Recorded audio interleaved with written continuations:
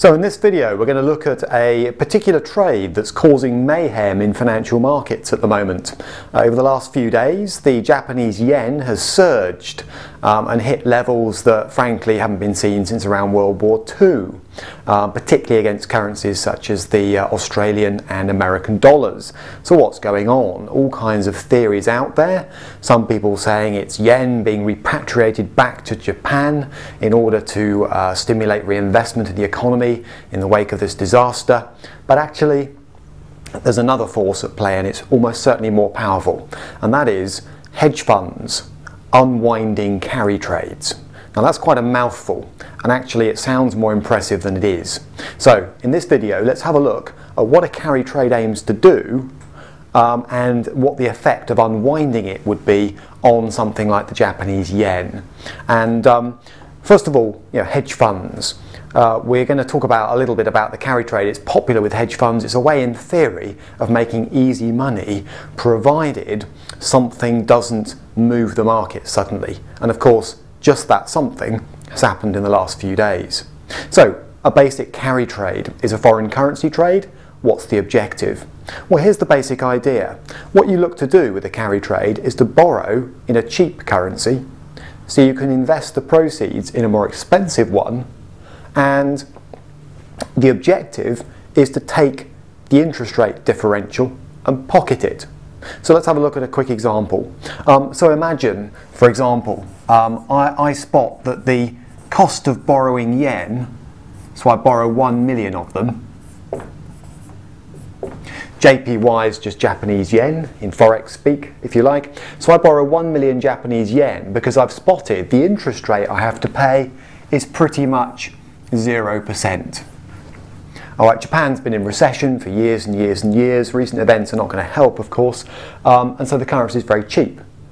And what I spot is, well, actually, if I invest in Australian dollars, they're paying a much better interest rate. I can get 4.75%.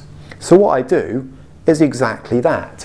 I borrow 1 million yen, and let's say at the moment there are 75 yen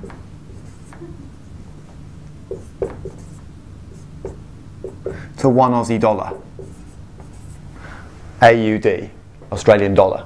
So all I do is take my 1 million yen, flip them into Aussie dollars, and that's an Aussie dollar investment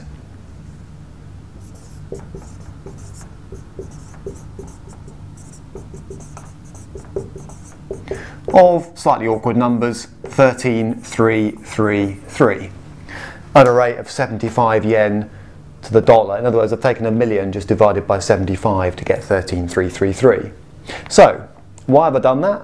Because here I can earn an Aussie dollar interest rate of 4.75%. So essentially, why wouldn't you do it? In one way, you're borrowing at 0 to invest at 4.75%. It's money for nothing. And a carry trade is exactly that. Hedge funds can gear up. They can borrow huge amounts of yen potentially and invest them in other much stronger currencies. Aussie dollar, commodity-backed currency, is a good bet, or has been. American dollar, not bad. In other words, anything that pays more than approximately 0%. Can it go wrong? Yes. And recently it has been going wrong. It can go wrong because that is an asset, whereas that 1 million Japanese yen is a liability. In other words, leaving aside my technical language there, in other words, this is supposed eventually to pay back that. I've borrowed in Japanese yen and I'm sitting on an asset in Aussie dollars, but at some point I'm going to have to repay the loan. The problem arises when this currency here starts to strengthen. And here's why that's a problem. Imagine for a moment that the Japanese yen starts to creep up against the Australian dollar. So suddenly there are not 75 Japanese yen to 1 Aussie dollar. There are only 65 Japanese yen to 1 Aussie dollar. Because currencies move, exchange rates change. So what? Here's the problem. if I want to use this asset of 13,333 Aussie dollars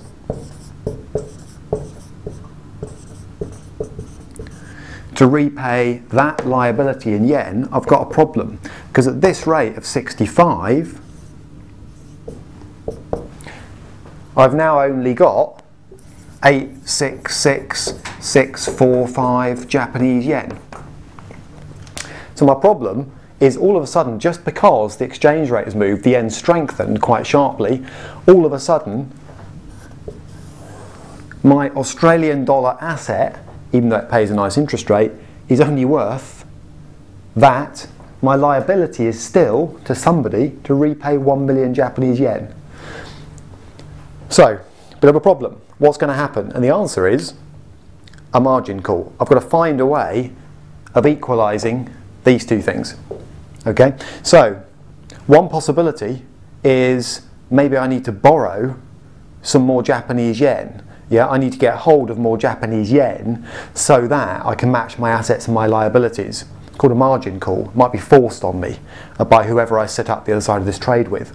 So imagine hedge funds are suddenly finding themselves in this position where if the yen strengthens even slightly, all of a sudden their balance sheets don't match up and they've got to start hunting around for yen, or somebody can force them to close out the trade. And it's that unwinding of carry trades. It's people thinking, actually, do you know what? If the yen strengthens any further, got a real problem on my hands. So it's the hunt for yen to either repay this liability now or simply maintain and run the trade that's causing carnage. It's causing a surge in the yen, and it remains to be seen what the Bank of Japan can do about that.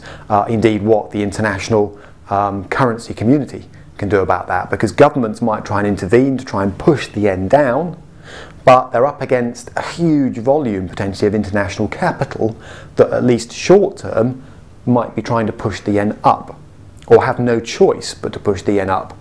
And that battle is going to unfold over the next few days, and I wouldn't like to speculate on who's going to win it, but I have to say my money is on the currency markets, not government intervention.